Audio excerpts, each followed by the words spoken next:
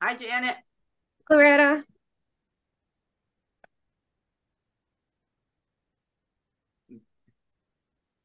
Who else is here?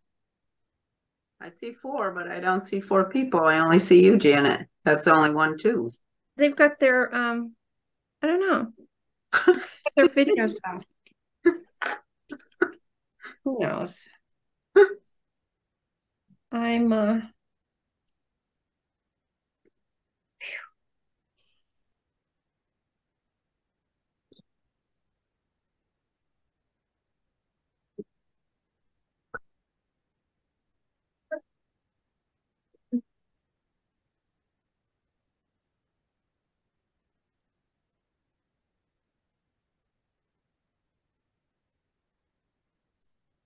I'm here. Is that you, Steve? Yes. Okay. So we got Janet and Steve, myself.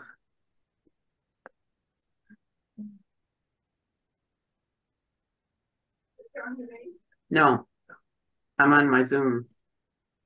Hi, Gwen. Hi. Gwen. Hi, Pam. Hi, Pam. Hi, hi. I had to get my sound on. Uh-huh. Sorry about that. How are y'all? Think we're all good. Hey, Gwen. Hey, Hey, Steve. it's been a while. Yeah, boy, it has. Hi, Ginger.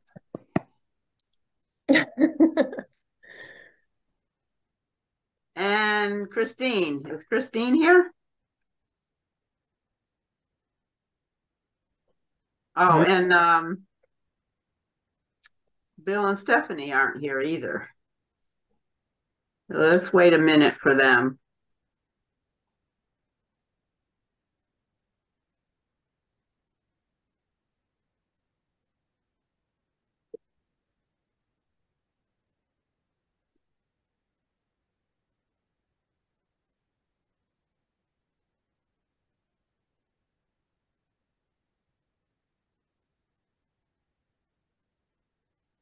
Now, hopefully, Ginger, we won't have any trouble getting your program up because I talked with Mike D'Amato and he said he had the screen share up. So you should be okay when we get to that, which will be in a few minutes.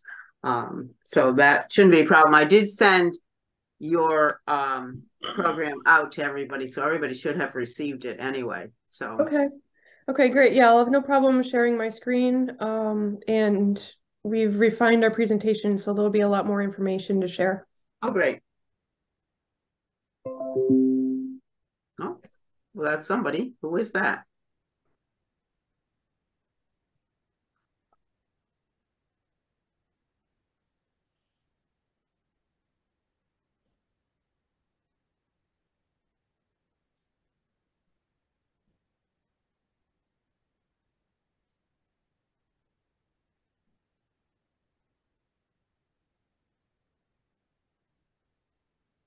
Christine. You see Christine? Yeah. Ah, there she is. All right. Hi, Christine. Yeah.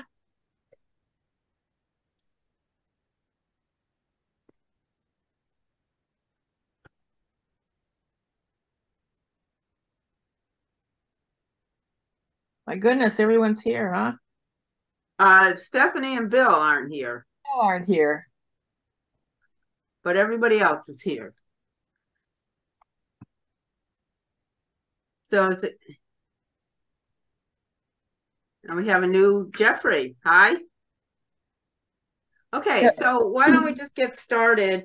There's a couple of things I want to update you on, and then we can go to Ginger and her presentation and give us time to ask questions of her and everything.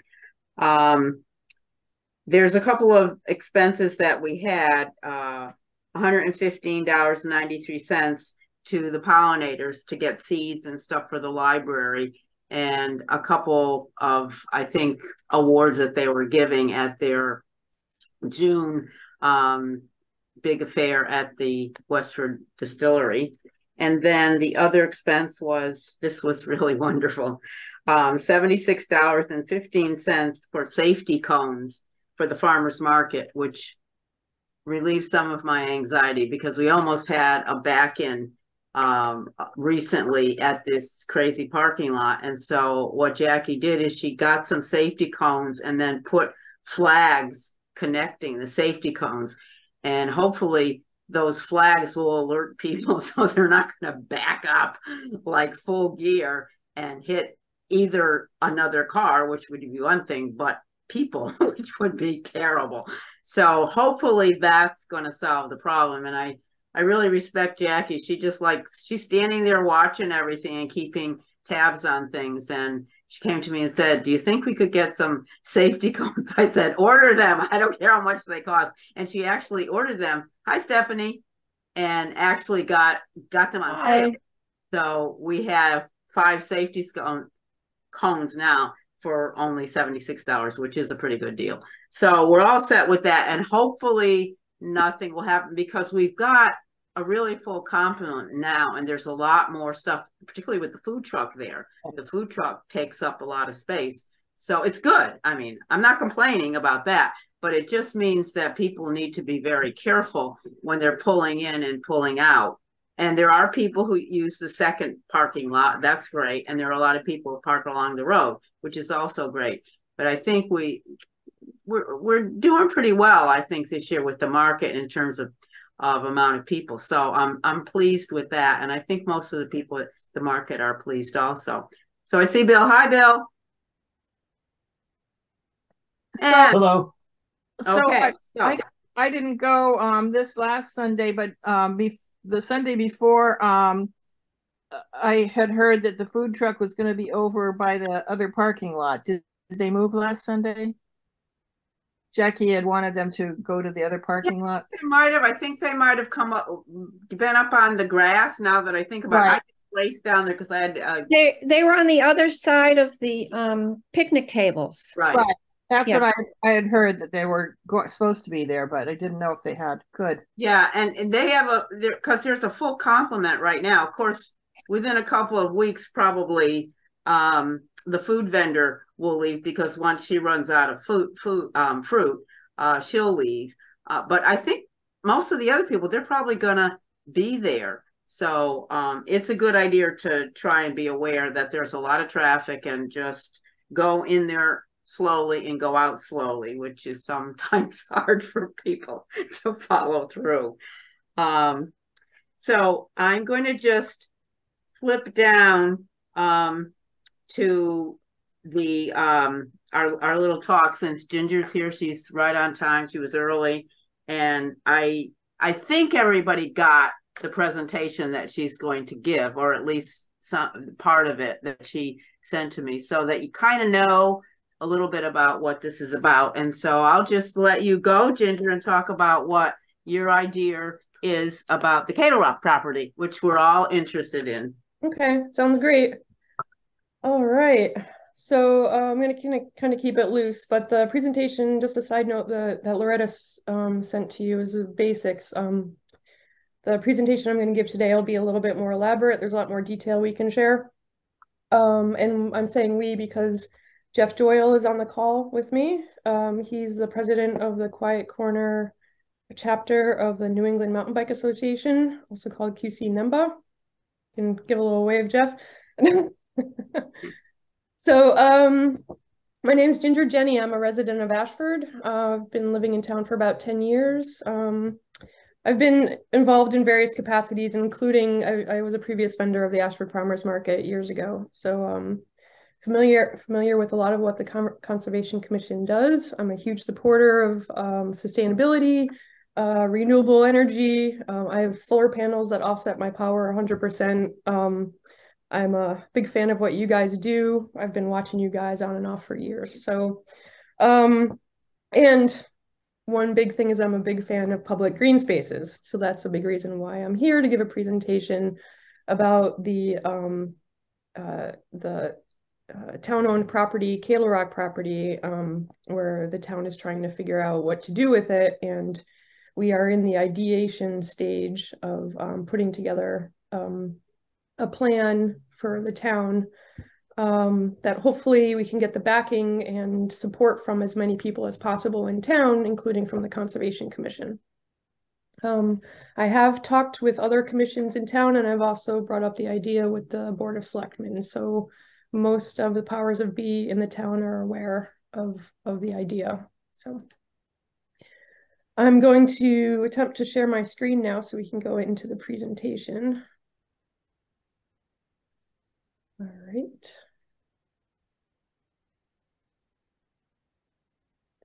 Let me know if it shows up. We gotta turn on settings. Hold on.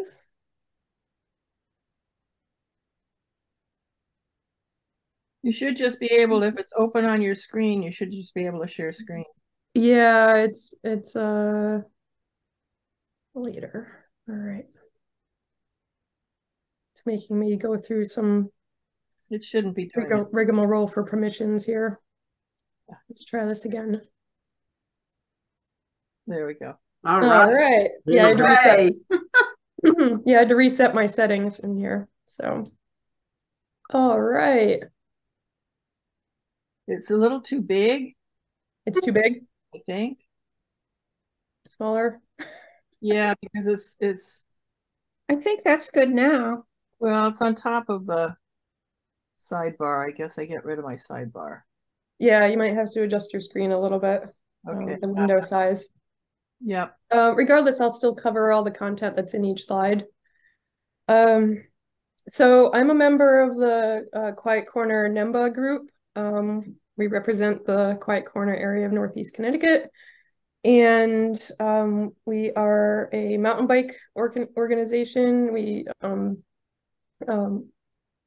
support mountain biking, and one of the recent initiatives is that we have been seeking out town-owned property to collaborate with. We would not buy property. We would be working with towns to agree to build trails on the property. So the property we're going to be talking about, of course, is the Kettle Rock property. A lot of the information on this slide you guys are more than likely already aware of, but I just want to go over it so we know that we're on the same page. The ownership was recently transferred to the town several years ago due to tax evasion from the Kettle Rock company. We're aware that there's been that the size of the property that Ashford owns is a little over 300 acres, and that there's a neighboring connected piece of property that's about 40 acres that's on the Willington side.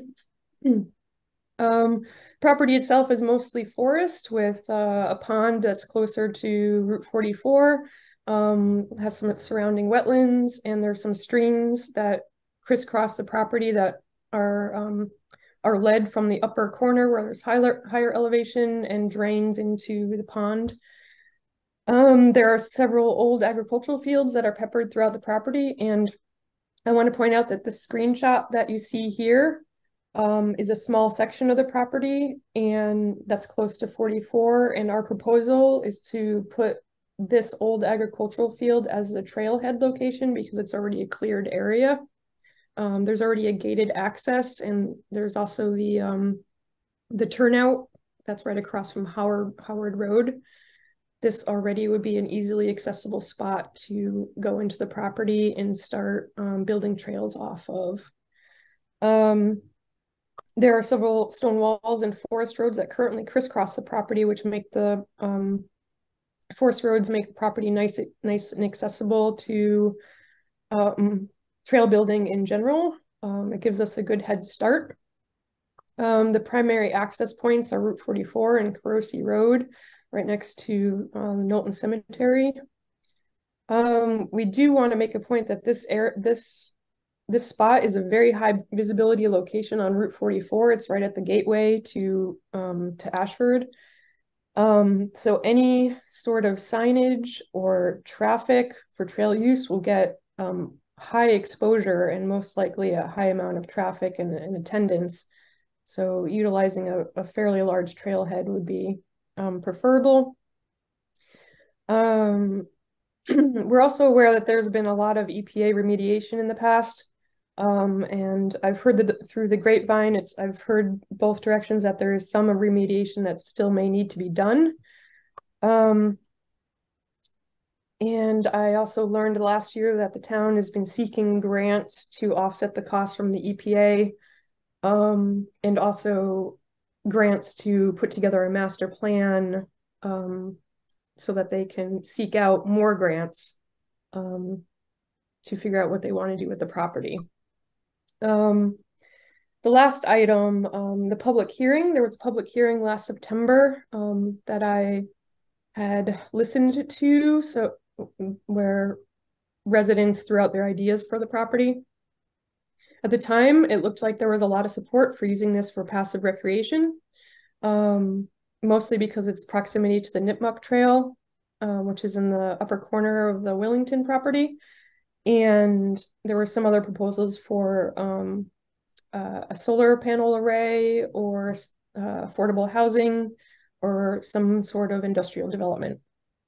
So I want to make a side note that just based on more recent events that have occurred in the town, more specifically the mega warehouse that was going on, and knowing that the town property will need to go through public hearing with the town residents, just based on that whole experience, I have a very significant feeling that no one will want to see any industrial development on this property. So and based on also the support of most everybody in the public hearing wanting the property to be used for public use, I have a feeling that building a trail system there may be in line with what people would be in support of. So next, I'm going to have Jeff Doyle jump in now. He's the president of the Quiet Corner NEMBA chapter. He's going to go over what the NEMBA organization is about, and the sort of process that would happen if we built trails on this property. Hi, everybody. Thank you for having me on. As Ginger said, I'm the president of the Quiet Corner chapter of the New England Mountain Bike Association. We're a 501c nonprofit. We have 10,000 members in New England, every state excluding Vermont, who has their own organization. One of the things we do is, typical mountain biking stuff. We have fun rides and whatnot, but our core strength is we do a lot of the maintenance in the state parks in our area, including trail cleanup when trees fall after storms. The state doesn't have any resources to take care of that stuff. We go out there, and we have kind of a core network of volunteers that'll go out there and clean up the trails, maintain them. If they're eroding badly, we'll try to mitigate that and change some things up. And probably the reason we're even on this call is we recently did a project for the town of Pomfret. It was a similar piece of property to yours. I think the way they acquired it wasn't quite a tax issue, but they recently acquired it. They were looking to do something with the property. So they approached us and said, they knew a little bit about our work, and they asked us to collaborate with them and build a trail network. So we jumped right in, and we designed and built a trail network for them that has been extremely successful in the eyes of the town. We've eradicated a lot of the invasive species on the property. We've managed some of the water issues they've had on the property, and we've built some trails and some bridges that connected other town properties to the Airline Trail State Park, which was a big part of their initiative. And the beauty of it is we did it all at zero cost to the town. It was just our sweat equity, and we funded the bridges ourselves, and we provided all the tools and the manpower. So it really was a great success story. And sort of off the page here, but since COVID, there's been a huge initiative on passive recreation, and the towns are uniquely suited for something like that. Most of the towns are large landowners in their own town. They either want to do something with it, but they don't want to spend a whole bunch of money, or they know they can't get a whole bunch of money approved by the voters, we would come out there and do it for you. We'll get into it a little further on, but some of the methods we use for recruiting volunteers are pretty unique, and I think it'd be a huge win for the town, front to back. So I'm going to talk a little bit about Pomfret, and if anybody wants to interrupt, I just talk nonstop anyway, so just yell out, raise your hand or whatever. I'll be glad to slow it down. So they approached us in March of 2021. We walked the property with the first select woman. We started in May of 2021, and in 4 months, we built 9 miles of trails and added on 4 or 5 additional miles over the next 6 months. So with the screen and everything, and I was like, what? It sort of looks like the slides are the same as your presentation PDF that I already read. There's some more that are going to be, that we have a bunch more. So can they be talked through? No, there's a lot of visuals. Oh, that's okay. That's okay. I think we'll be okay. They were trying to take over your computer and screen. Yeah.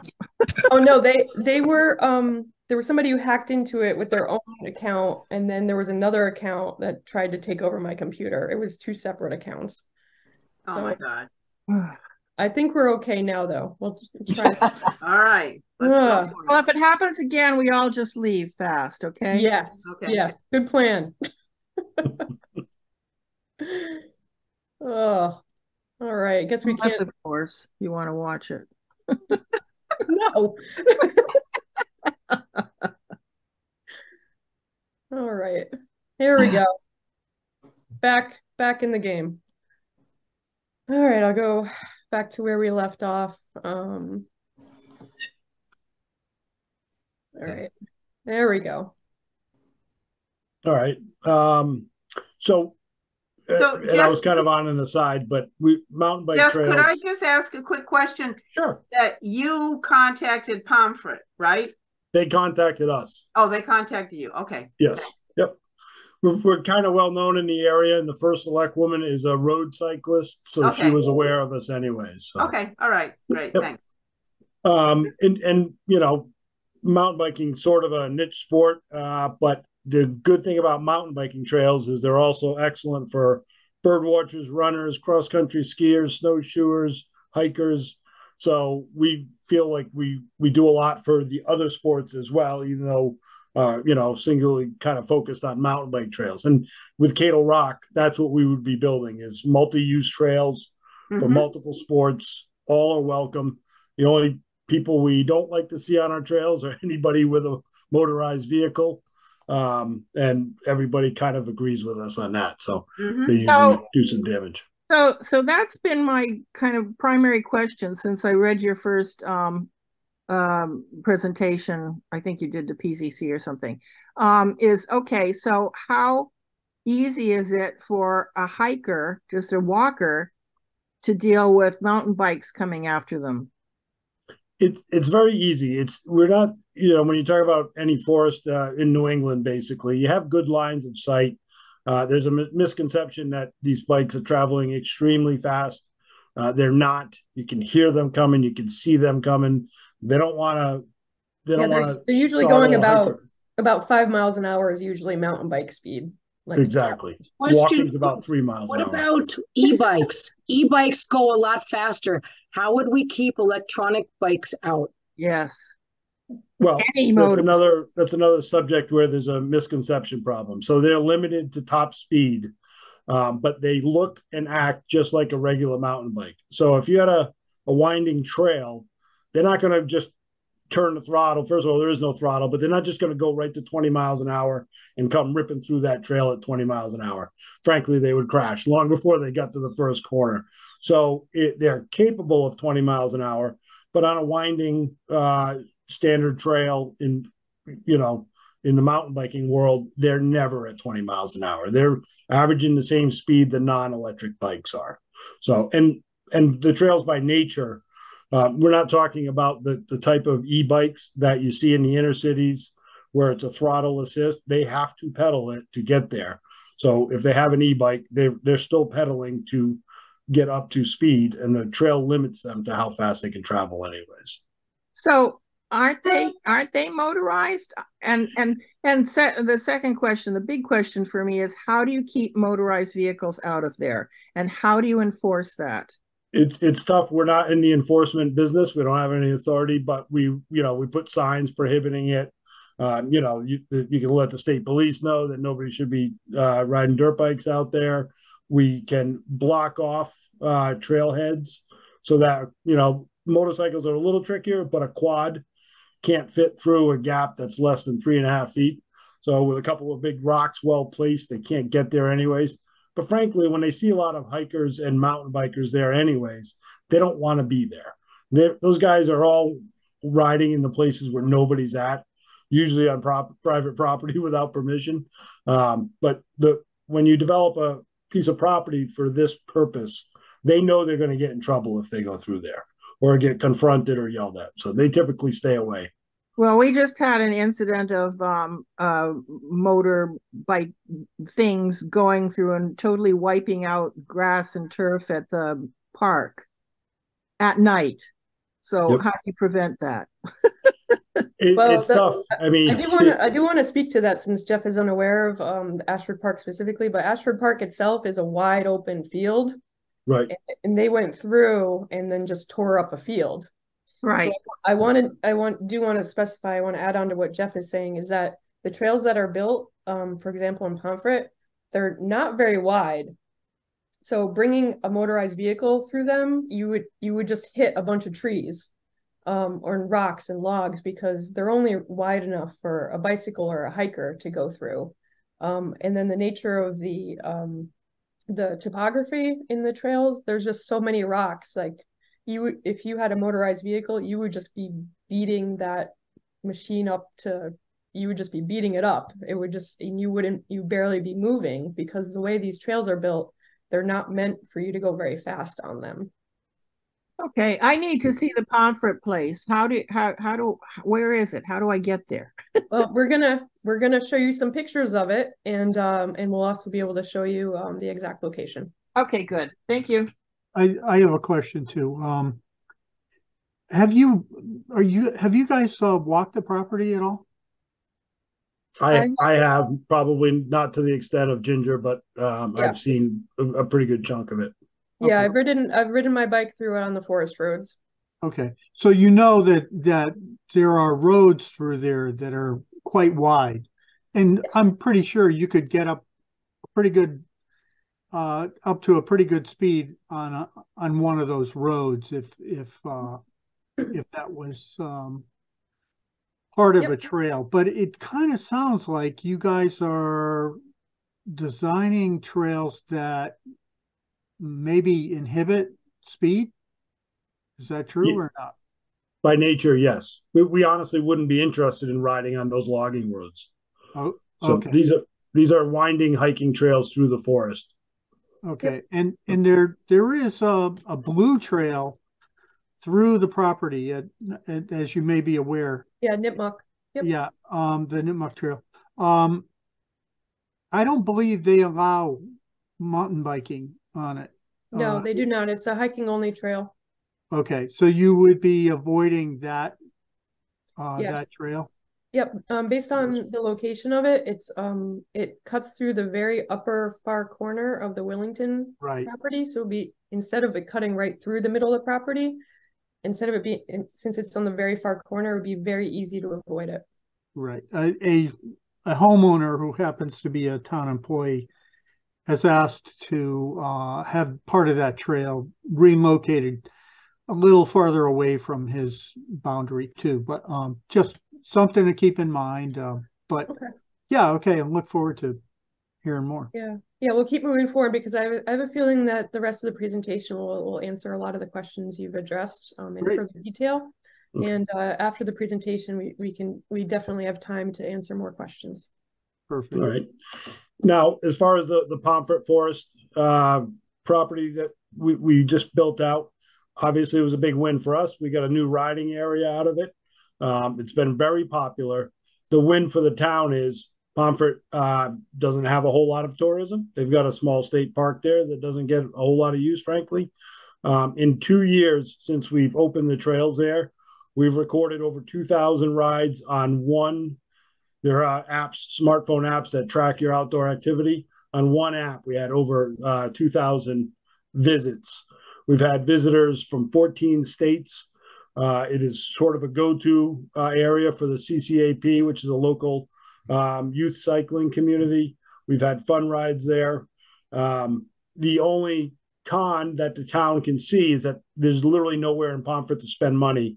If you come out there and ride your bike in the morning, there's only one place to get lunch. There's no gas station. That's their only downside. They haven't had any issues or incidents.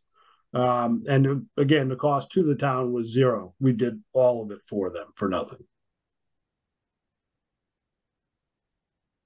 So this is the entrance to the Pomfret Forest. It's on 118 Wolf Den Road. And by the way, if we move forward with, further interest on this, we'd be happy to meet you out there and you can take a walk. We can show you what we did. I think it's a similar piece of property to the Cadle Rock property. This was an existing field that came with the property. We mowed it down immediately, put up a sign, made sure that the local fire departments knew the addresses. We plotted evacuation routes in case somebody got hurt out there. But this parking lot is actually going to get, the entrance is going to get moved a little further down the road. And they're going to, all that low brush you see behind that pickup truck in the distance, the town's going to mow all of that down, open up the whole area and shift the whole parking lot further down the road so that a local farmer can hay the rest of the field. So, but that parking lot as it sits probably holds 200 cars, which is a little ambitious. We don't quite need that big an area, but that's why they're going to try to get the most use out of that field if they can. So, is this the end of Wolf Den that's close to 101? Yes. Yep. It's 2 addresses down from 101 on the right side. There's Okay. the Just after the river? No, you know where the Gwyncarrig Inn is? I'm sorry, the what? The Gwyncarrig Inn. Oh, where the distillery is now. Yes. Yep. If you take a right onto Wolf Den Road, you go by the right side of the distillery. There's 2 houses, and then there's our parking lot right there. We're probably an eighth of a mile up the road.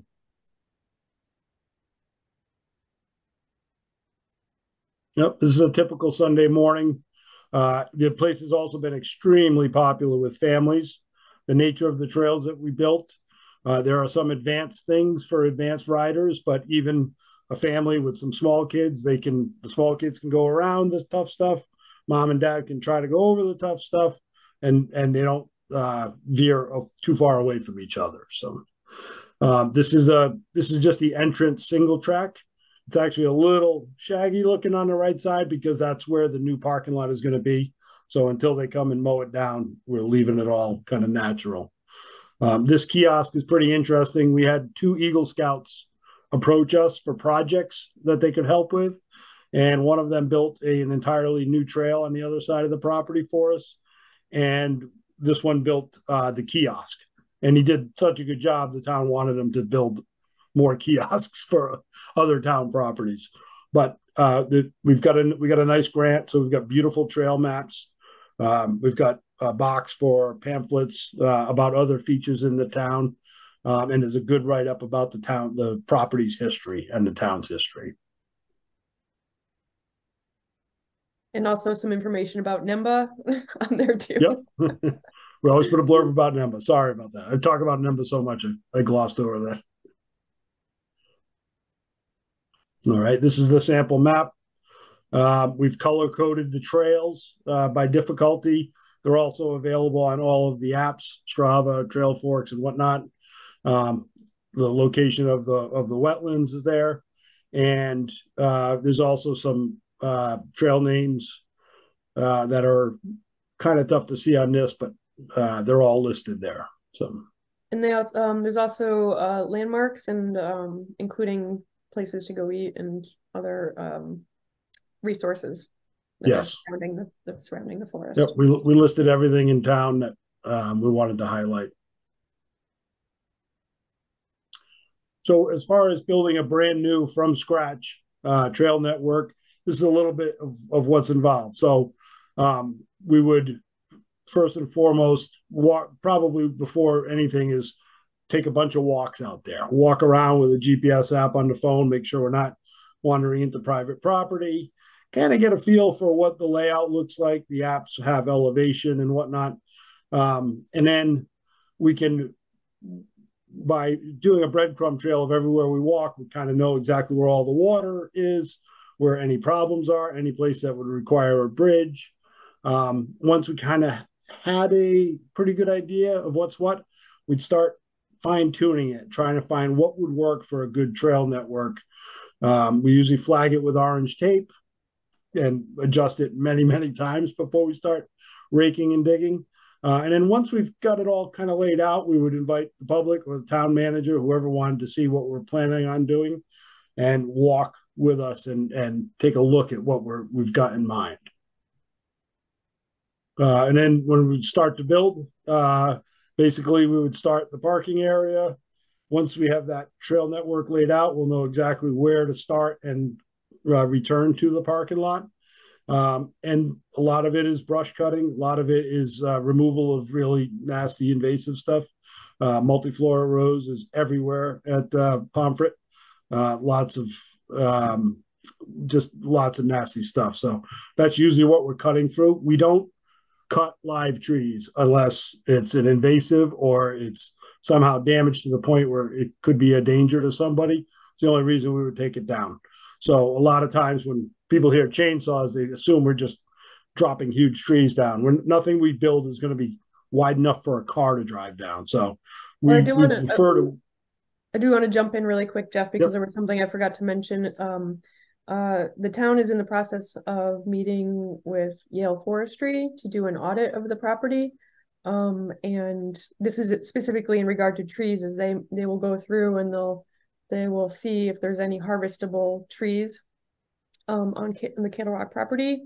And if that is the case, fortunately, Yale Forestry is known for doing things really neatly, and they're not going to clear cut any property. So if Yale Forestry is working on Kettle Rock, this wouldn't affect this plan that we would have either. It would actually be to our benefit, where they would make the forest more sustainable and easier to navigate through. Well, they're mostly during a survey, as I understand. So there is a ton of olive on Kettle Rock. How do you deal with that? We get rid of it. We try. I mean, we're not going to eradicate every invasive species, but there's a lot of stuff out there that's just taking over. Do you use Roundup? No, we don't use chemicals. We dig it out, we cut it out, we do whatever we can to get it out of there. Okay, good. Yeah, Pomfret it was choked out. In fact, we had a few concerned citizens concerned about the noise of the gas-powered chainsaws and whatnot. And we found that we've even been trimming the canopy with a pole saw, by getting sunlight down to the forest floor. Everything beneficial is doing better. And some of the weeds and the invasives aren't coming back. So it's really neat. I mean, the mountain laurel is beautiful at certain times of year at Pomfret Forest. When it's flowering, it's just amazing out there. But the entire forest is doing better. I'm not a forester, but you can tell, like, from when we started, how bad it was then and how beautiful it is now. It's thriving. So back to the build phase. Once we get it all sketched out, we'd start cleaning trails. Mostly this involves a weed whacker and a rake. We'd rough it out, and when we say rough it out, we like to have it weave. We don't like straight lines. We like to have the trail meander, and we don't want a big squiggly spaghetti map either. So we try to get it laid out so that it makes sense. And we also work with the slope, so that instead of just a little trail 101, for years and years and years, every trail went straight up a hill. Well, that turns into a gutter once it's beaten down. Every time it rains, it washes more dirt down the hill, and then it's a rocky mess like you see in some of these state parks. We don't do that. We try to traverse the hill at a slope We'll bench it if it's a steep enough slope so that it's comfortable to walk or ride a bike on. But we're not talking about building, massive dirt piles or anything like that. It's a very natural looking trail through the forest, and it will follow the terrain in a way that makes sense and is sustainable. So when this slide is a little oversimplified, but the most popular trail network is what they call a stacked oval. Think of a snowman upside down. By the parking lot would be a small loop, usually a beginner loop. It's usually the easiest terrain. If there's a field there anyways, it's probably flat or pretty close to flat. Then the middle terrain would be up a slope or slightly longer and work in some different features. And then the top oval, and it could be multiple ovals, but the top oval would be the biggest loop. So if somebody wanted to ride 3 miles, they could just do the bottom. If they wanted 9 miles, they could do the bottom and then hit the middle oval and so forth and so on until you've got the whole property sort of laid out. It never actually looks like ovals on the map because you've got to go around the terrain. But that's the thinking. You want every additional trail on the map to feed back to the parking lot at some point or back to the trail it came off of in the first place. So we do a lot of fine tuning as we walk the property and start cutting. We would, if we see any stream crossings, we will either put a culvert in and a bridge over it. Sometimes they just require a very simple bridge. Sometimes they require an elaborate wooden bridge. But we've got a lot of experience building wooden bridges too. So we build them very safe. We build them, most of them with handrails, depending on the height.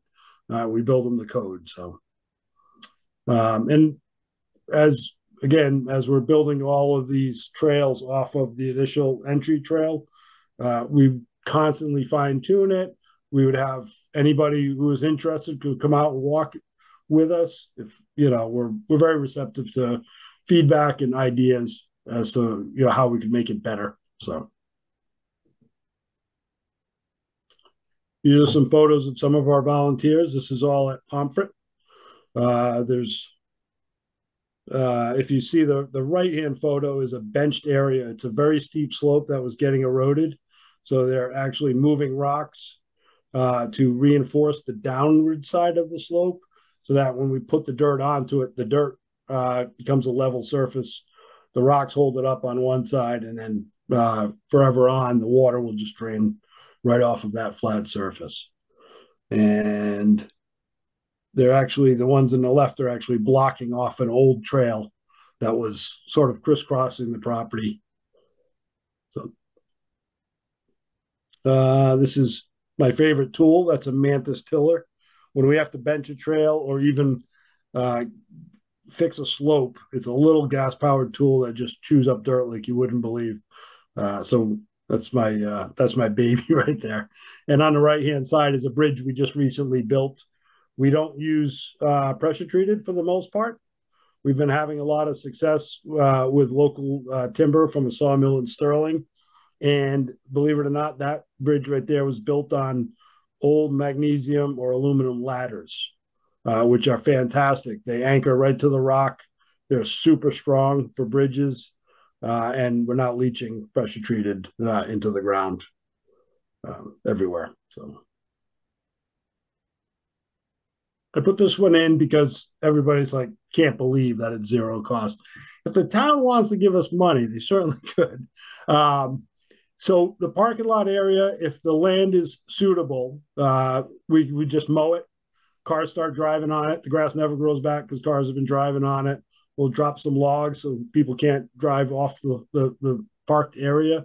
But if you, put it this way, if we had a parking lot that needed a little work, the first place we would ask is probably DPW. See if DPW will just send a loader down there for the day to push some dirt around and make it a little less treacherous for cars to drive in and out of the place. Typically, we don't need a whole lot of material for a parking lot, but if the drainage or something like that, we would usually just get some gravel and get some volunteers to spread it out there. So, Jeff, why do you need a large parking area? You don't necessarily, but from experience, from our Pomfret Forest experience, there's days, and Ginger can attest to this. There's 30 or 40 cars in the lot at almost every Saturday year round now at Pomfret Forest.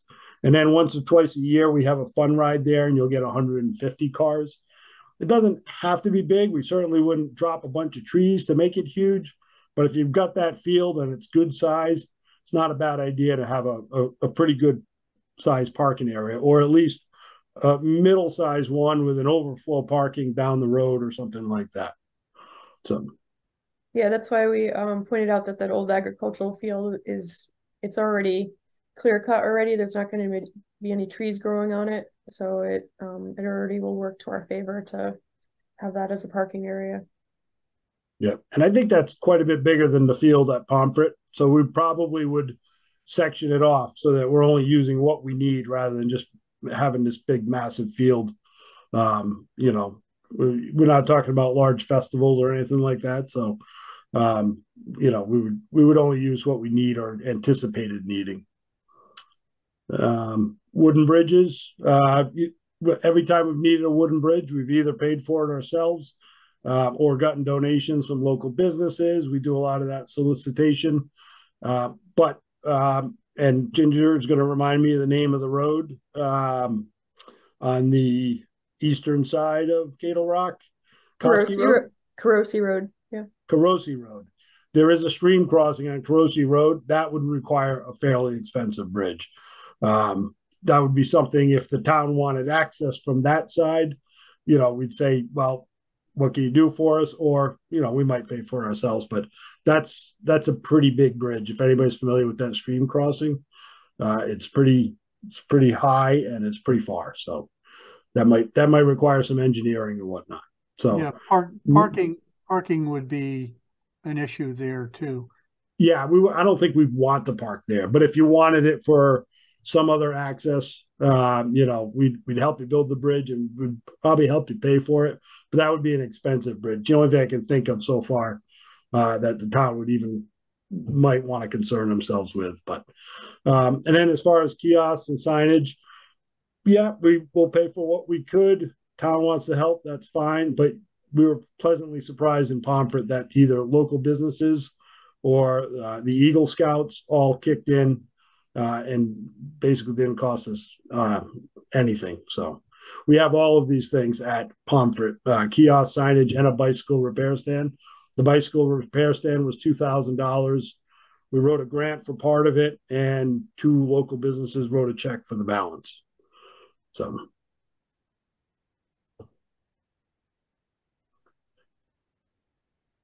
these are just some of the features of multi-use trails. So I say minimal removal. We're not looking to come in with a bulldozer and reshape the land to suit us. We use the existing terrain and features that are there, natural features that are there. We control the erosion on these trails. We want them to last a long time for selfish reasons. If they're not built correctly, we have to spend a lot more time maintaining them and not riding, but it is also the right thing to do. And we try to stay as far away from wetlands as possible. Again, these aren't motorized vehicles, so oil and fuel spills aren't an issue, but it also doesn't make sense to ride your mountain bike through a low-lying area that's wet half the year. Nobody wants to do it. We don't want to do it. So, and they are specific for non-motorized use. They're tight, narrow. We talked about that. Let's see. So if any, for what we call features, the fun stuff that we like to ride, it's 99% of the time, it's a down tree. A down tree is no use to anyone, but we'll chainsaw the top of it flat and ride our bikes down it. It's called the skinny. It's kind of fun and challenging. It's laying next to the trail anyway, so it's an easy win for us. Big rocks we love riding over. And just any topographical feature that would be fun to ride up and down is what we typically use. So just like Pomfret, all the trails would have varying levels of difficulty. So Ginger's son is a fairly new rider. She could ride every trail, and he might stay off the tricky stuff and she might go right over it, but they're both on the same trail having fun. And we see that everywhere at Pomfret. Every nice day is full of families riding out there and having fun. Very much like Pomfret, socialization and groups gathering together. Cato Rock is very suitable for this. It's big visibility. It's right on Route 44. It's easy to get to, and you're not. They're both properties are small enough, unlike Patchogue State Forest, where you could go out there all day and never see another rider. But there might be 40 of them out there. The place is so big, you just don't run into each other. These are smaller areas, purpose built. You would see like-minded individuals almost every time you went out there. I guarantee it. So, and then the maintenance would all be handled by trail users and trail builders. We found this with Pomfret as well. We get the local riders excited about the place, and people we didn't think had any interest in helping us do trail maintenance have been putting in hundreds of hours, making sure the place is well cared for, and just in tip-top shape all the time. So, would you put in places for walkers to go to the side and maybe sit? We could. We've got a couple of natural benches, big flat rocks that we ran the trail by at Pomfret. Could certainly build benches or bring benches in. We could absolutely do that, and the ponds are natural for that. So we get the trail. You want the trail to be close enough to the pond that you go, hey, there's a pond there, but keep it far enough away and maybe clear a nice area. Put a bench or two there. People would love to hike out there and sit. So, I guess looking at the size of your trails, they're really narrow trails, and that's pretty cool. But I can't imagine if I'm walking and a bike's coming behind me, how do I get away? They're not penned in at below shoulder level, so you just step off the trail. So it's not like it's knee-high brush just on either side of your tires. So either most likely the cyclist would veer off the trail and let you by. By nature, hikers have the right of way, and every biker knows it. Every once in a while, you might get somebody who forgot the rule, but for the most part, that hiker's going to stop and let you by 99% of the time because they're just trained to do it. It's in their mantra. We're both going in the same direction. Same thing. They would call out and say, they try not to startle you first of all, but they would defer. It's definitely my experience with running into hikers on the trails, we're not going fast enough that we surprise them, and every single time there's just communication on the trail. So it's so quiet it's so quiet in the forest that you can definitely hear something out there, particularly bikes. And there's definitely, I can attest to what Jeff is saying, like the trail width, there's definitely room on either side for people to move off the trails very easily. It's just if somebody was bringing a wide vehicle, like a dirt bike or a quad or something, just because there's alternating trees that are close to the trail that affect the width. It won't affect bikers and hikers, but it would affect a larger vehicle going down the trail. Right. Yeah, you wouldn't have to worry about getting hit by a quad because they wouldn't get out there anyways, so they couldn't fit. And by the way, it's not in a cyclist's best interest to startle you anyways. You'll either jump out in front of them, jump the wrong way into their path. They don't want it. Trust me. There's a rare bad apple, but 99% of them are going to be so friendly you won't believe it. So they definitely do not want a bad interaction with you. We also are all sensitive to the fact that riding these properties is a privilege that can be revoked for bad behavior. So it does sound, from what you're saying, very different from the rail trails in our area, the wide, flat rail trails. Oh, absolutely. Yeah, those are old train tracks, and there's runners, there's cyclists, what they call gravel riders, which is like a road bike. Some of those guys are up in the high teens, and they're hauling, but it's also wide enough that they can go around a hiker or a jogger or whatever.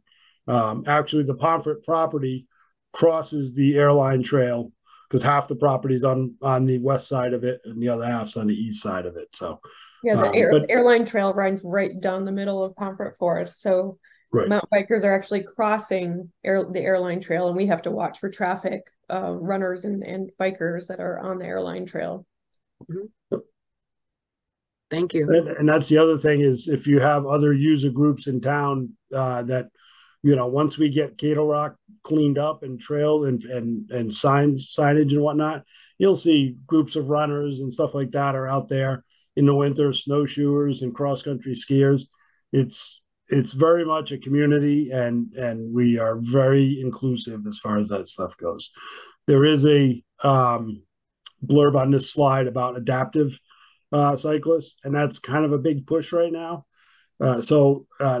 Basically, the process of getting an adaptive trail, it has to be a certain width for they call them AMTBs. It's an adaptive mountain bike. So a wheelchair, for lack of a better term, but something like that. If your location is probably ideal for some trails like that, because you would draw all of that community from lower New England to come there, because there's so few places that have those adaptive trails yet. So, and you could get tons of grant money and all that stuff lined up for that too. And the non-adaptive mountain bikers and the adaptive mountain bikers get along fantastically. So that's something else to consider. So it kind of sounds like your proposal essentially wants to take over most of the property. Is that true? We would want to touch every corner of it, but again, we wouldn't be spider webbing trails on every 5 feet of the place. Depending on the terrain, if we can get 10 to 15 miles of trails out there, and the nature of a forest is the trails can be 150 yards apart and you won't know the other trails there. So we would use the entire terrain, the entire map if possible, if allowed. But you could also use other sections for certain things. Pomfret Forest has a disc golf course on one piece of the property, and our mountain bike trails weave around it and through the center of it, not through the course itself, but there's holes on either side of our trail, and we get along fine. We actually maintain their disc golf course for them now. So we've got a multi-use trail that bisects the entire property east to west. That is equine friendly, running friendly. We have the Tackle the Trail running race comes through the property every year. We clean the trail for them and mark it for them. We're not going to cover the entire property with mountain bike stuff, but to get the kind of miles to make it worthy as a destination for a mountain biker, you've got to kind of use as much of the map as you can. That doesn't mean you can't leave a swath open for something else, but depending on the property. And this could be part of the layout plan as well.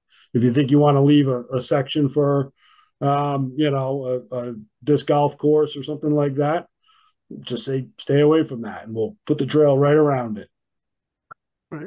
I'm just trying to get a picture of the use, and pretty much from what you've said, like in Pomfret, it's extremely popular, like 50 cars on the weekends. That's a big day, but yeah, I mean, on any given day, there's 5 or 6 cars in the parking lot.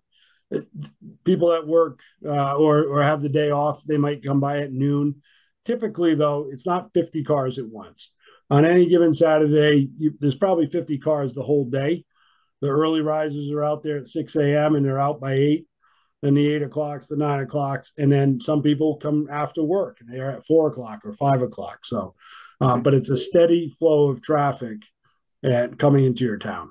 It sort of sounded like you hold events periodically too. Yep, and that's optional. We obviously get permission from the town to do that. We have our fun rides at it. They're a big draw. The town has no problem with it, but we're certainly receptive if it's something you had an issue with. keep in mind, it brings people from these fun rides are promoted by all of NEMBA, the New England chapter. All 10,000 members get notifications for it. So you're going to get visitors to your town that might have never come through Ashford. So, and it's one day. We clean up after them. They usually clean up after themselves anyways. They typically hang out for a food truck after. They're usually in and out of the town in 3 or 4 hours, and hopefully spend some money on the way in or out. What about, I may be jumping ahead, but liability, what's liability to the town? I mean, people get hurt on mountain bikes, so. They do. I'm not an expert, and I can certainly get more info from the town of Pomfret, but the town of Pomfret had the same concern. They brought their insurance underwriter out to the property, and they didn't have any problem with any of it. And Pomfret's got some pretty tough terrain, some pretty challenging stuff for mountain bikers. The insurance person had no issue with any of it. His only advice was don't put a sign up saying ride at your own risk. I'm not an insurance expert, but if you put that up, you're acknowledging that there is risk. If you don't put it up, all towns and states are protected from people using their property for recreation. That's the way it was explained to me. Weird. So there's a fair concern in the town that there be some kind of economic development on that property. Are you going to be able to leave some space for maybe somebody to build something on the edge or something? That's going to come up. Yeah. First of all, it's not up to us. And let me be perfectly clear on this. If you guys say you guys can build some trails here, we'd like to see a memo of understanding saying, if you guys build trails, we'll guarantee you can have them for 5 years to ride on or something like that. There's no way a legal binding thing. It's just more of a handshake deal. We'll build the trails. Frankly, if we finish the trails and you say we decide to go in a different direction, we'll go, well, that stinks, but it is what it is. So this is kind of a good faith thing. We're not developing the property. We have no claim to it. And if you were going to put a small retail or something like that on the front of the property, we would say, well, all right, let's move our parking lot over here and see if we can work something out like that. We by no means do we have any claim to your property. If we do this, it's just a volunteer project. It's still your property to do with as you see fit. Yeah, I'm just saying that is a concern in town, and you might want to kind of hit that up front in your presentations and say maybe this area could be some retail area or something. I think just to hold off, there's more of the presentation that will address that. Okay. Yep. Well, I'm looking at this slide for economic development, but that's not necessarily on the property. No, there's more slides. It's okay. I'm from Sterling. Obviously, I know a lot about Pomfret. Ashford's probably a megapolis compared to both of those towns as far as businesses go. But every small town I talk to, they're trying to draw in restaurants, small retail. Nobody wants another Walmart, and everybody wants a brewery lately because that draws in all kinds of people to your town. So mountain bikers, I think, are pretty good guests of your town. They don't cause trouble. They don't stay late. They don't party too much. The most you'll ever get is they'll go riding and they'll go grab lunch somewhere and grab a beer and then go home. So they typically have a lot of money to throw around. Yeah, and they've got some pretty good demographics. So they're very strong financials. The bikes are expensive. They're typically professionals, and it's the easiest visitor you'll have. They're going to spend some money right after they ride and get a burger somewhere, and it should be in your town. Or if there's a brewery, they're going to stop and have a beer after their ride and then get home and get back with their family or wash the mud off their bike. So it's kind of an ideal guest in my opinion, and it's definitely a biased opinion, but we see that in some of the case studies of what mountain biking does for a town. So Yeah, Right. so I'll jump in since I know Ashford has a lot of concerns about economic development, and that's what we'll talk about a little bit, just a little bit in the next few slides. Just a little background. I know Jeff as well, but myself, I've traveled all over the country going to mountain bike trail systems, West Coast, East Coast, South, North. I've seen what trail systems can do for towns. I see how they support small towns and how they can bring in such a massive amount of economic development. Not immediately, it's like a slow burn. The longer the trails exist, the more stuff is brought into town that benefits the whole community. You see healthier communities, healthier families. It brings in higher property values. It brings in a lot more small town feel. Like it doesn't bring in chain stores. It doesn't bring in any of the stuff that people would prefer not to have, I guess, like mega warehouses or Walmarts or whatnot. So So um, so the next thing I'd like to talk about is with something that would be built in the town, there is the possibility of long-term economic development. This isn't something that will be short-term, like just use the property once and it goes away, or there's trail systems all over the country that have been there for decades and they have no shortage of visitors for that amount of time.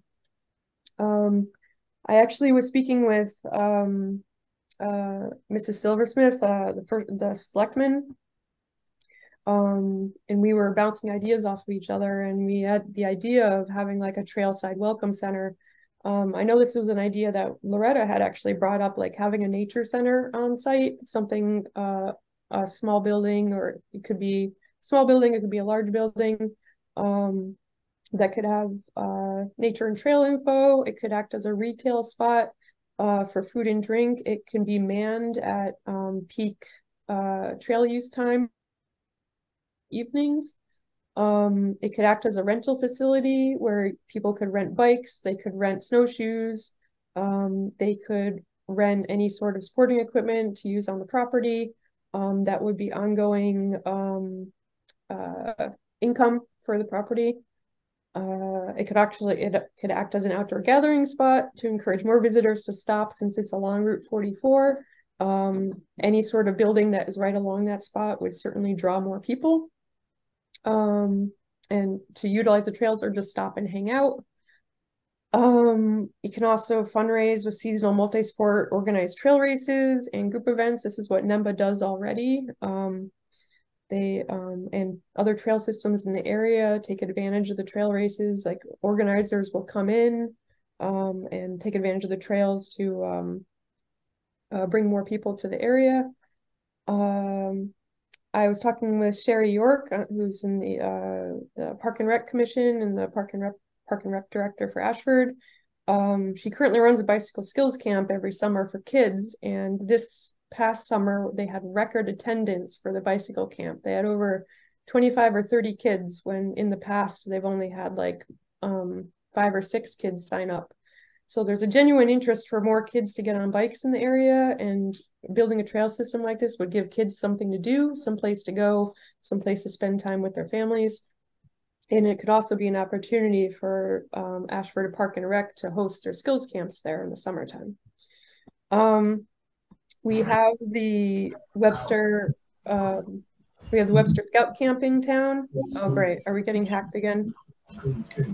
I like all the bikes. Okay, let's close. All right.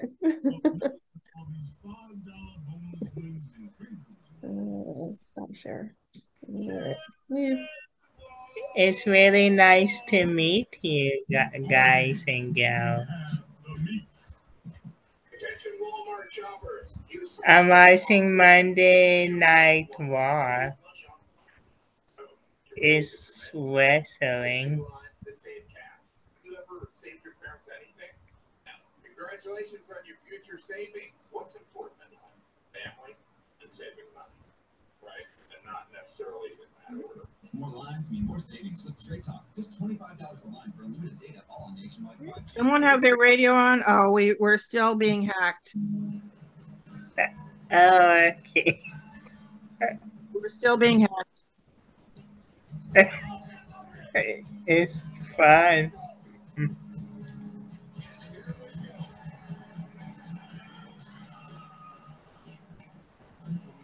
I play soccer this Saturday. My birthday is September 9th.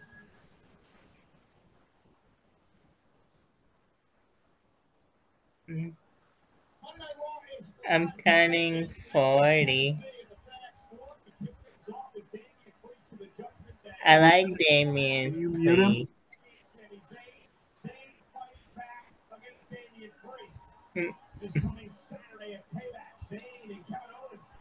I like Kevin Owens. And I like Finn Balor.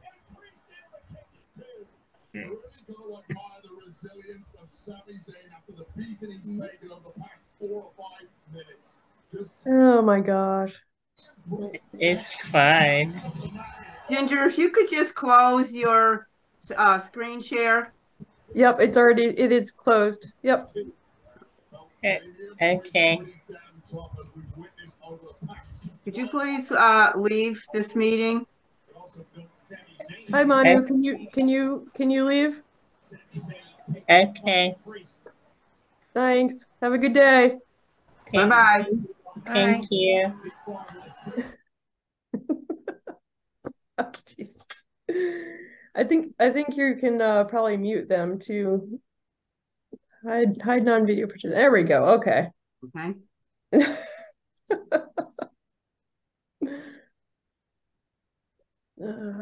Still there. Yeah. Yeah, as long as they're not talking. You can hide them actually. All right, let me see. As long as they're not talking. All right. Back we go. Everybody good? Yep. Yeah, I think you need to go faster. Okay, just so we don't get caught again. So yeah, I'm a fast talker, so hopefully I was going okay. So we left off with the Webster Scout Camp. That would be it. As Jeff mentioned, with Pomfret, we did a lot of collaboration with the Boy Scout Camp. And I know at the Webster Scout Camp in Ashford, they do have a mountain biking. This is a photo of their mountain biking bike shop. So I know they're a big supporter of bicycling. Nord Yakovlev, who's pictured here, is a big supporter of mountain biking. So I have a feeling that we can collaborate with them. Also, because of our proximity with Pomfret, we could cross-promote our trail systems with each other. It'll allow visitors to linger longer in the area by utilizing both trail systems, where they can make like a weekend of it rather than just a few hours, where they can visit both trail systems. I do want to make a point that a lot of towns surrounding Ashford also have mountain biking systems. Tolland, Mansfield Hollow, Tolland has Crandall Park, Mansfield has Mansfield Hollow. There's trails in Coventry, and of course Pomfret. Those are just a few of the towns that are surrounding that have mountain bike trails. There are no mountain bike trails in Ashford, but there's no shortage of hiking trails that are utilized. I know you guys did a lot of work with Langhammer property, and I ride my bike by that a lot, and I see the trailhead. So I know that you guys are really, you do a lot of good work with trail systems in town. So this would be just something a little different that would draw people to town. This last slide, I'm not going to open these up, but these links were included in the presentation that was shared with all of you. I do invite you to take an opportunity to click through on these links. You can link through them directly through the PDF. They're all additional case studies from how mountain bike trails have benefited small towns elsewhere in the country. And it gives a lot of overview of how it supported towns economically, as well as like just bringing in more tourism. So I think that's pretty much it for now. So if there's any additional questions, I know this is just scratching the surface, but I'm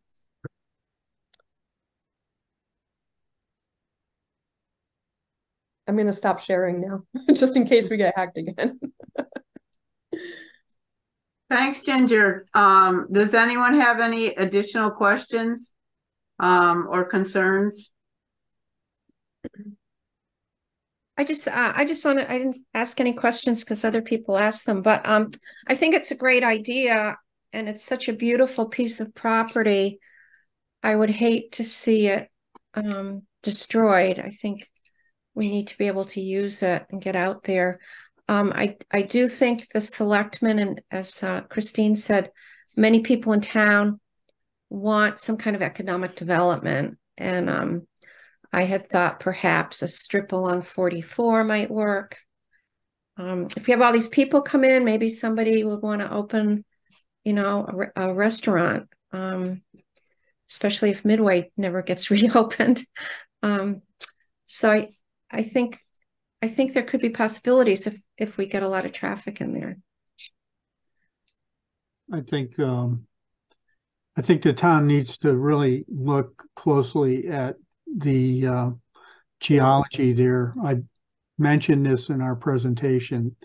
There is a lot of wetlands on that property, and even the field that you mentioned potentially using as a parking lot, that gets wet on the right-hand side at certain times of the year. You know, it's hard to avoid the wetlands too. They're spread out all over the place, and there's streams, and I think like Ginger mentioned, you know, it essentially a flow from the Willington side down to the pond. I forget the name of the pond, but Glory. Bigger one there. Yeah. Yeah. Sounds like a pretty big project. I too think it's a beautiful property. I would be a little concerned about large events on a regular basis, or even, you know, whatever. So I guess my vision for the property is a little more passive, but you know, I'm not the one that's going to decide. So that's why I inquired about, you know, how much of the property you're considering. I think the neighbors might have some concerns too. I don't know how you address that, especially the Carosi Road neighborhood.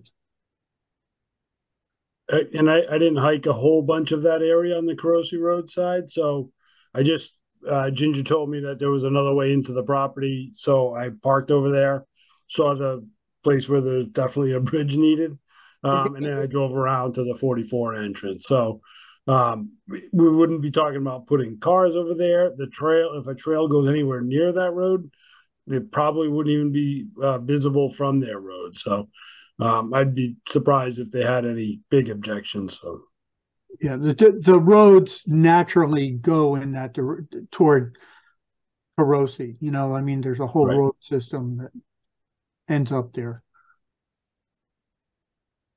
Are these one-way trails so that bicyclists don't run into each other?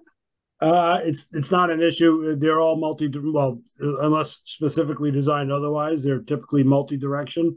You're talking about two bikes going 5 miles an hour, and you can see something, you know, 50 yards ahead of you. I've never heard of a bike on bike collision unless they both decided to turn the same direction. They thought they were going to pass each other, and one swerved left and the other one swerved left. So I'm thinking if a curve, if it's a sharp curve and you can't see someone coming. Yeah, we would have the sight lines cleaned up just by nature of how we build the trail. You'd really, it would be a really rare circumstance that there was a section of trail where at 5 miles an hour you couldn't see 50 feet down it. So I encourage everybody to go and look at the Pomfret trail. That might answer a lot of your questions in terms of what they're talking about and give you a little better sense of what goes on. And I mean, it could be a part of the whole package deal that I think we have been very clear as a Conservation Commission that we would really prefer that it basically be a conservation area. And if around the edge, as Janet said, there could be a little economic development, okay, if that could happen. But Ashford has a history of not having a lot of economic development happen. I mean, small businesses are not running to Ashford, even though 44, we know how much traffic 44 gets. So you would think, and particularly now, since there's no restaurant except very limited hours of Wooden Spoon, you would think that people would run, and they haven't. What ran instead was Dollar General. So, you know, we have that, and we also have, as Steve has pointed out several times, and Steve knows the property very well, the amount of wetlands in that property limits a lot of use. And hopefully we can get a little bit more information about, as the mountain bike people look more and more at this property and come up with their ideas, there can be more of a back and forth. But to me, it sounds like a great idea to work with conservation and other groups within the town to think about, okay, this is a great use of this property to a certain extent, and really probably a limited extent in terms of, if you look, the total property has a lot of wetlands, and it has also a lot of steep slopes and stuff. So yeah, you have to really be mindful when you're planning what you're going to do. But I think that having a trail system there would really help the town. There's a lot of interest with bicycles in town. You know, the kids, yeah, the camp is thriving and has, you know, the bicycle camp every summer, and it seems like it's attracting more and more people. There are a whole group of people who petitioned the school so that some of the kids could ride their bikes to school. So yes, there's a big interest in biking in our town. So that's really good. And I think it fits in with some of our purposes. And I don't think anybody is ever thinking of motorized vehicles there. So, I mean, I think we're all in agreement with that. But I really appreciate all the work you did in looking at this and talking to us about this. And, you know, I hope we can keep the channels open as we move through this and have more and more. And it's, well, it also sounds like you've talked to a lot of people in town. So I think you were at Planning and Zoning, right? Yeah. Yeah. I've talked to Planning and Zoning just to Jeff Silversmith though. Yeah. But you did a presentation at Board of Selectmen too, right? I've shared the presentation with the Board of Selectmen, yes. Yeah.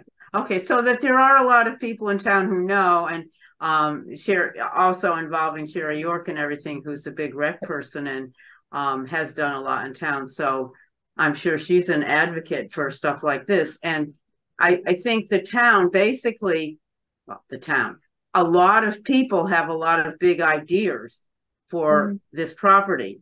The problem is the property doesn't fit in with the big ideas and the plan. So it's going to keep getting, in my mind, it's going to keep getting pared down as the reality sinks in, pardon the pun, with wetlands. But I think we're going to have to be a little bit more, oh, this is 300 acres that we can do everything with, because I don't think that's a reality for this property. But I think ideas like yours and everything can really enhance this. And, you know, I was at Audubon this past weekend, and looking at that building, I was thinking, wow, something like that, some sort of educational center could really work there and, you know, have a lot of information. And we've talked about having gardens there and, you know, doing programming and having kids go there and learn about things. So that's the direction I think all of us in conservation are going in. And I don't see that there's a conflict with what you're suggesting. So hopefully this can just end up being a better presentation about what we think would suit the property the most. Yeah, I love the idea of the bike shop and like renting out snowshoes, and definitely food, because people will be hungry when they get off the trail. And I would love it if there was a year-round place, because like we have Ashford Dairy Bar that closes. We want these places that close. We need something, and this would bring the people. That could be a great multi-use, a building where Wagon Shed was, which is, you know, and then so the parking lot could be big for the bicyclers, but also for this restaurant, this informational station, and then maybe rental of outdoor equipment. Mm-hmm. So Loretta mentioned that things just keep kind of maybe being pared down as we understand how much of the area is wetlands, as Steve knows really, really well, because he's trumped all over that land. My concern is that there are so many wetlands that you might have to pare down your trails too much to make it worthwhile for you. For example, I don't think anyone wants to have the kind of muddy sinkhole trail that you find quite often in state forests that go through wetlands. And I certainly don't think mountain bikers want to ride through that kind of thing. So you might be strained than you think you are at the time at now. Yeah, and the first thing I'll say is, you know, long before this gets too involved anyways, with everybody's permission, I'll start walking the property and kind of laying out what I think we can do and get a feel for it. And typically, you know, you want to do it a couple days after we get a deluge, which lately happens once a week anyways. So I can kind of get a feel for where the wetlands are, where the wet pieces are, and find out if it's viable. Because frankly, until I walk every square foot of it, don't know what we can do out there. But I will say that Pomfret is only 240 acres, and 30% of it was wet. We avoided all of it. We had to cross a stream twice. We built a bridge. It got us into areas where, you know, you would think based on where you were standing that everything in your line of sight was wet. But once you crossed over one small section, turned out it wasn't nearly that bad. So, and the other thing too is, as we built the trail the first year, we started in May. We got through, you know, the winter. We're like, wow, this is really holding up well. It's all dry. Spring thaw came around and one of our trails was underwater. So we scratched it out, moved it up the slope a little bit further, and haven't had a problem since. So a lot of it's sort of a give and take. But before we get too far down the path, yeah, I would want to walk the whole property and kind of get a feel for what we could do out there. Ginger seems pretty familiar with it. She seems confident that we can find plenty to do out there. So, and we'd also have a breadcrumb trail to show you on the map. Like, this is where we think the trails will go. So yeah, absolutely. We'll do our due diligence. We wouldn't start blazing trails until and then walk into a wetland and be like, oh, we got to turn around. Pomfret does have a lot of wetlands. I can attest to that. And there's a big pond right there. And there's some areas where they've obviously avoided it. And then other spots where you're like, all right, we're up high. You can see it way down low. We're in a safe zone. Even if it's a skinny little strip of land, we're able to take advantage of that. The drainage, the erosion control at Pomfret is amazing. I mean, all of these concerns that you guys have brought up, I've run into them. I've run into hikers. I've run into other bicyclists on the trail going the opposite direction. I've never run into like somebody like physically, I've passed hikers, I've passed other bicyclists. Everyone is great at communicating. And I've never run into any motorized vehicle, like any dirt bikes, any quads. I ride at Pomfret all the time. And one thing I can say consistently is every time I've gone, there's tons of happy people. There's always somebody who's talking to me saying, this is my first time here. Where do I go? It happens every single time because the trail system has gotten so popular. I've been a mountain biker for 20 years or so. I've ridden trail systems all over the country, as I mentioned. And I've never been more proud to have a place like Pomfret in my backyard with the trail system that NEMBA has built. I've been thrilled with what they have done. So I would love more than anything to have a place like that in Ashford too. So I mean, I wouldn't do this otherwise because I love sustainability. I love like passive recreation. I love green spaces, and I would never let anything bad happen to Ashford. It's like I love this town. I want something really good to happen in this town. We appreciate that, Ginger. I know that that's true. The other thing I would caution you about, because I think other people have run into a little difficulty, that it is town property. Yep. And you might want to check with the selectmen before you walk on the property so they don't have it reported to them that someone is walking on the property. And if they know, you know, Jeff, if he know, oh, that's Jeff and he's part of the mountain bike association, blah, blah, blah, whatever. I think that would bode quite well for you. I don't want you to start out with, you know, kind of the authority feeling like you're not paying attention. So, Absolutely. you know, that's always just a thing to do. And I think Bill would be fine with it. Just to let him know, this is what I'd like to do. This is what we just want to get a little bit more clearer lay of the land, et cetera, et cetera.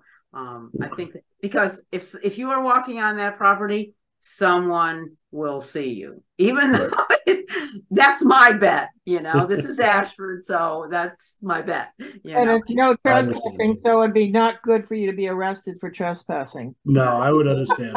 I actually have a placard that I put in my windshield at Pomfret.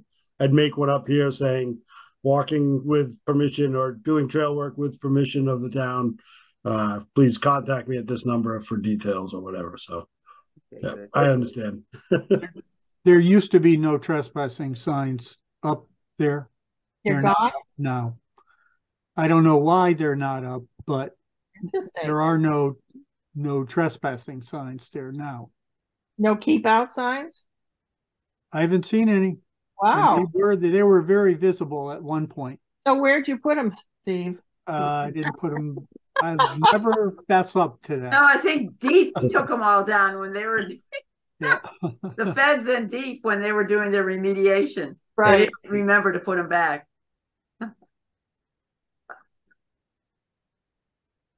Okay, well, if there aren't any more questions, really, I thank the both of you for giving us a really extensive background about what you have in mind and what you want to do. And if there's other things at some point that we can do, please let us know. Or keep us informed if there's something that we can maybe help you with or something or other. And we'll see what happens as we go along, because I think this is a long-term kind of project. And I know that the grant that was last put in got rejected, and mostly it got rejected, we think, because there wasn't any hands ready project on it. There was just this, we could do this and we could do this and we could do that, and the projects that got funded said, okay, this is what we're doing, and we're doing it here, and we're doing it, and we've got the funding and everything like this, or we got partial funding and we need funding for this and all that. So I think the next time the grant gets written, it needs to be richer in terms of what we're going to do. So that's, from what I understand, that's what Bill and Chris are thinking about for their whenever the next one comes. And we want to be able to have input from Yale Forest before we do that, which should give us a lot of information about the land. Yep, all of what you mentioned is what my understanding as well from talking to Mrs. Silversmith. Okay, great. Okay. All right. So you two can stay if you want, or you can leave, whatever. And we have just a couple more things but thank you so much. Yeah, thank you for your time. Thank you. And hopefully we work together in the future. Yeah, right. Thank you. Nice to meet you. I hope so. Okay. Nice to meet you all. All right. Bye-bye. The one major, well, there's actually two things, but one big thing that is going to be happening soon, so I wanted to mention it. Senior Housing does these talks on, I think it's Tuesday mornings, on various things. And so they're interested in hearing about what we do on conservation. And so it probably could be as much as about 45 minutes long. But that would be with time for questions and stuff.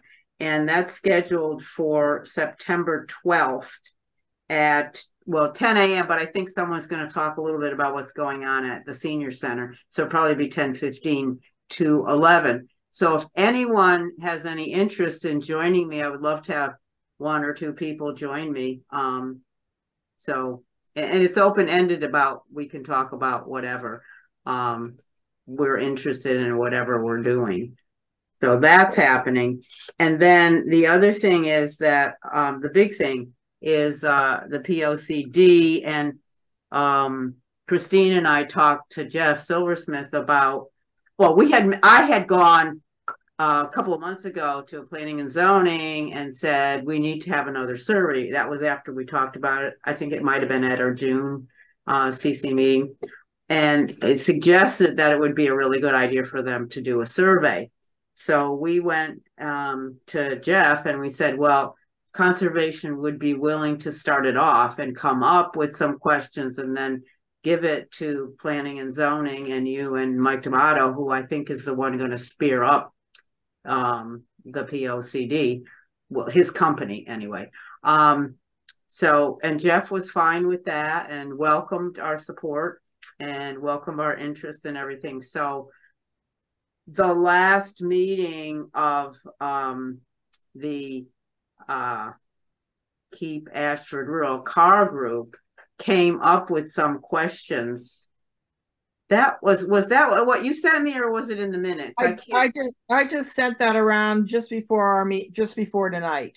It was in the, okay, so everybody has that. Yeah, but I just sent it to everybody just before this meeting. Okay, good. So what you can do for next time is really take a look at that and see what you might want to add to, change around, whatever. So our next meeting, we can probably spend a lot of time talking about that so that we can get that over. Because the sooner we get that over and they work it out and they can begin starting on it, we don't have to end up rush, which was the last POCD. I mean, I think this is a really important POCD and everybody needs to put in their input.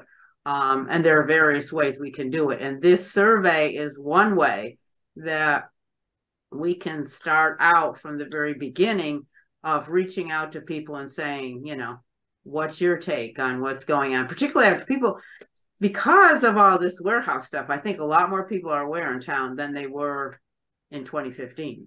I think also in 2005, which was, I think, a very fine POCD, there were a lot of different people involved who really looked at the whole lay of the land of Ashford and what we wanted. And, you know, people who didn't necessarily stay involved, but had certain sets that they were interested in. And I know, Steve, you worked on some of that too, back in 2005, right? I did. Yeah. And so it was a rich document. It was more like a grassroots homegrown thing.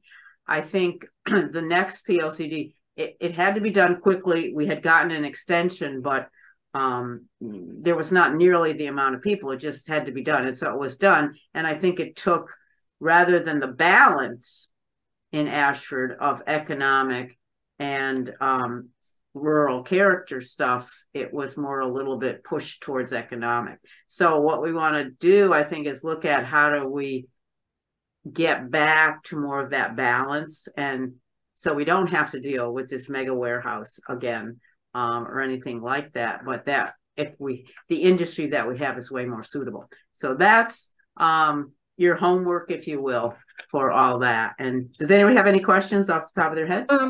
Yeah. Did those, Christine, did those ideas you sent us come from Keep Ashford Rural Group? Yeah. I understand. Yes? Yeah, that was at our last meeting last Monday. Okay. So we brainstormed. But the thing to remember is that, so if you look back at the original 2005 survey, it covers a lot of ground because it's not only economic development, it's also housing and I mean, a whole bunch of other areas. So to concentrate on the conservation issues, it's going to have to be not very many questions, I think. Otherwise, the survey is going to be a million miles too long, and then that's really counterproductive. So, go ahead, Steve. I was going to say, I just took a quick look at it. It actually reads more like an economic development questions. I would I would expect that economic development would have their own input into any questionnaire that went out. So my suggestion would be come up with more questions along the conservation well, that too, but also I think what the CAR group was trying to do was look at kind of the balance issue. So yeah, what kind of economic development do you want to see that meshes with conservation? Sort of, that's kind of the gist is how do you get this balance? And so economic development, yeah, I expect they will submit questions, or they will be interested in this, and they'll probably hit some of those same areas. But I think we need to make sure that it's about balance and not just one or the other. Agreed. I'd like to see more conservation. Yeah. So questions in there. That's our homework. Yeah. Right. So we can do that. And really, the other thing I don't think that clearly got spelled out in the 2015 POCD was what is compatible with Ashford. Because I think if that were spelled out, what's compatible with our natural resources, with our waterways, with our forests, with our steep slopes, blah, blah, blah, blah, all that kind of stuff, that something like a warehouse wouldn't even have been on the table. So I think it's more of looking at it, that broad picture, and saying, wait, it's not like we're against development, because I don't think we are. We want development to work here. That's all. And our regulations to make sense and be sophisticated. So the other thing that Keep Ashford Rural has done, so that website, keepashfordrural.whatever, we have just put up some information pieces. So 2 pieces by Charlie Vidic, one about buildable lots, how to make zoning regulations deal with buildable lot sizes. And that's something actually Luther brought up at the last PZC. So it's something that may have some traction, which is that, just making everything be 2-acre lots doesn't really make sense. You have to look at the terrain and what's buildable on a lot, and how big does a lot have to be to make something buildable. The other thing was floodplain and those kinds of issues. So he had 2 pieces. Then Dan Donahue has a piece up there on the tax benefits of conserved land, which is kind of interesting. So that group is doing a fair amount of educational stuff, which again, Loretta and I talked to Jeff about that the other day, last week or whenever, and he thought that was a really good idea, is educating the public about these things. So, anyway, you might look at that website. I think they're good articles. Right. Plus, I think our town, our future, wants to set up something in the fall, another leadership kind of thing, and perhaps the focus would be on some of this, conservation and economic development rather than either or.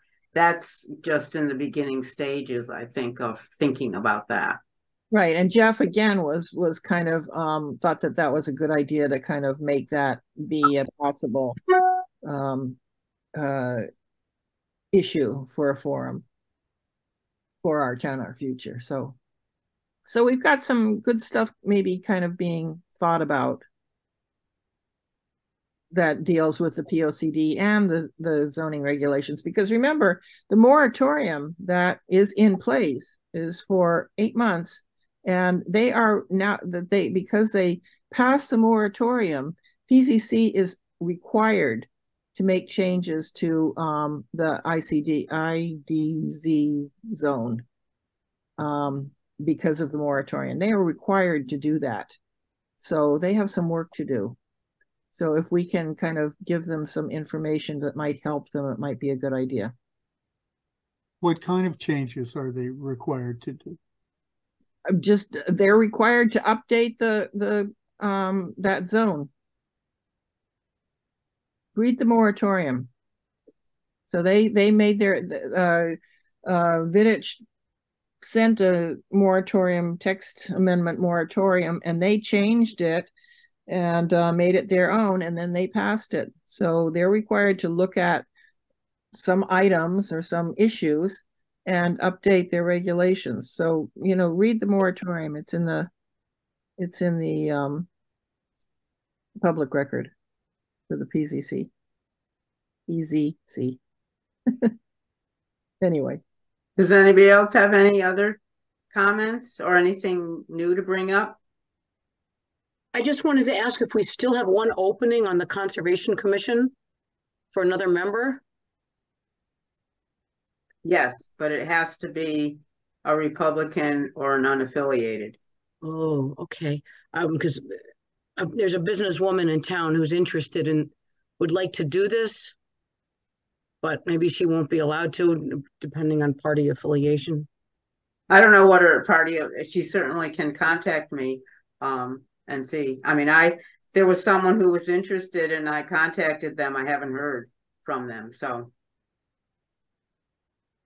If anyone's interested, certainly, but that's what we need right now, according to so they would be turned down. People could come on the commission, but they're not really a member because we have all Democrats and one unaffiliated. Thank you, Stephanie. So that's it. All right. Well, I thought we had one Republican. We did, but that person changed to Democrat. Oh. You can change your affiliation. Oh my God. Could I change? No, you change her affiliation to join us. Okay, thanks. I always ask the Republicans, I say, send me. They're always dragging about, we don't have any. I was like, send me Republicans. They never do. I've been doing that. I've been asking them for 15 years and I haven't gotten very far. Maybe it's me. Maybe they don't want Maybe it's you. Oh, well. I don't think so. All right. Thank you all for being very patient with our hack. I have never had that experience in my life. And that is all I need. That's all I need. I don't need another experience like that ever in my life again. So Loretta, I don't know, do our meetings get posted on YouTube like the other ones, the recordings? Yeah, as far as I know. So you might give a heads up to Mike that he might want. I'm going to email him tomorrow and say we had a problem, and he might want to edit that recording. Right. Yeah, I wonder. Or he might not. He might have a good time, No, you have to legally, because this happened once at our library computer had something like that. I had to write up an incident report, and the police have to be told, because if a child should walk across, if this is posted somewhere, how do you know a child can't access it and be traumatized for life? Right. I don't think it's anything more than they don't see on their cell phone every day, but that's just my opinion. We were probably more traumatized. Well, there's filters out there. Right. Loretta, you don't have hosting privileges. Is that correct? Right. I don't think I have hosting privileges, no. Because it seems to me that could solve the problem. If someone could, just eliminate a person. And, I know that they'd have to delegate that right to somebody, but. Yeah, if Tai Chi isn't running our meetings, they should give you the hosting. Yes. Yeah, absolutely. Capabilities. Absolutely. Well, I couldn't find anything on my screen. I pushed a lot of things and nothing got that. Wow. You have No, to be but- the host. You have to be the Gotta be host. the host, yeah. Yeah. They All can right, well, delegate. I'll follow through up on that and talk with Mike and Yeah. have him explain what I need to do if that were to happen again, because we don't need to deal with that. And I will tell him that it's on the recording, so he needs to Clean it up. clean it up. Just know they can delegate hosting authority to Right. Okay. to people. All right. Okay. Okay. Sounds good. Well, good night, everyone. Good Pleasant night. Good night. dreams. Good night. Bye-bye. Bye.